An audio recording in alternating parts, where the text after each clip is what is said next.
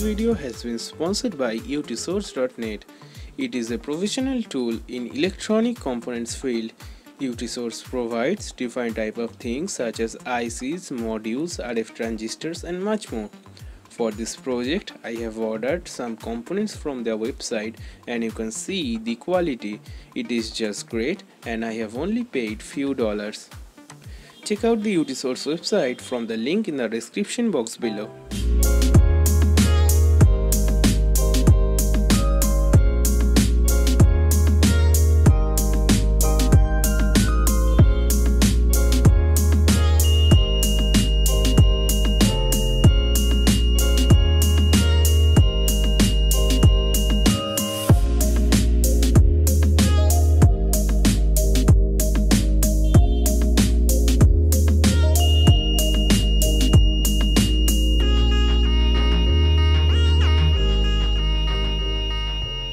So guys, let's talk about the circuit diagram first. So here I have used BC548 NPN transistor.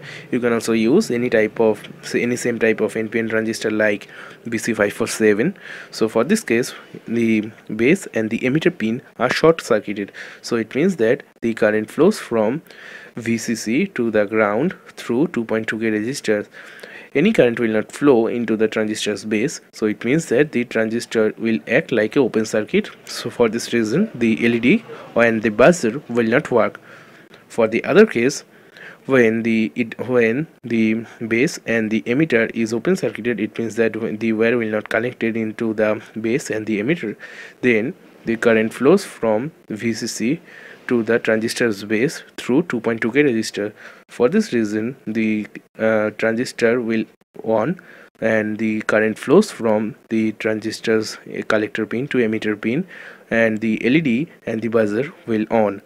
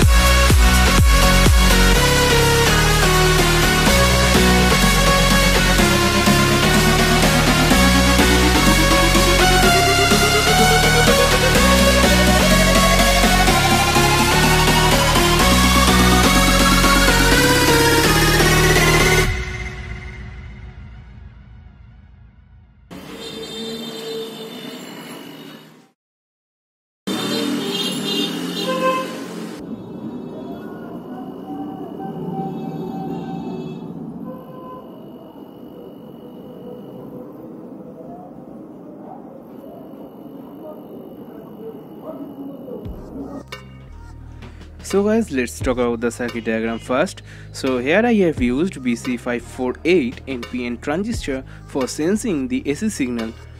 When I am taking the signal wire near the 3-pin outlet, then the transistor 3 becomes slightly conductive.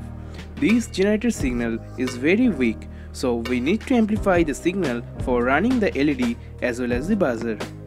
After that, the output of the transistor 3 goes into the transistor 2's base.